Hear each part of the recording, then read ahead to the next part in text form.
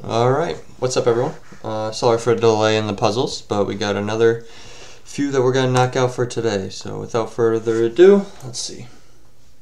Yep, so this one's just going to be a back rank mate. So he's only got really two defenders right here that are saving the king. So we'll sack the queen, and then once the queen is sacked, we'll go ahead and grab that knight.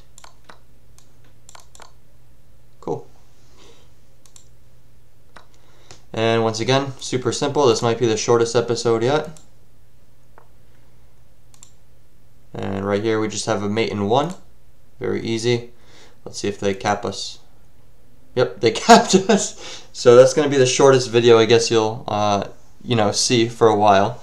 But back rank mates are kind of the first few puzzles, as well as one move checkmates. So always look out for either that one or two move combination, and then always see if the king has an opening or not, whether it be h3, g3, f3, whatever side he castled on. You just want to see if those pawns are moved at all, because that's pretty much their main form of safety after the middle game.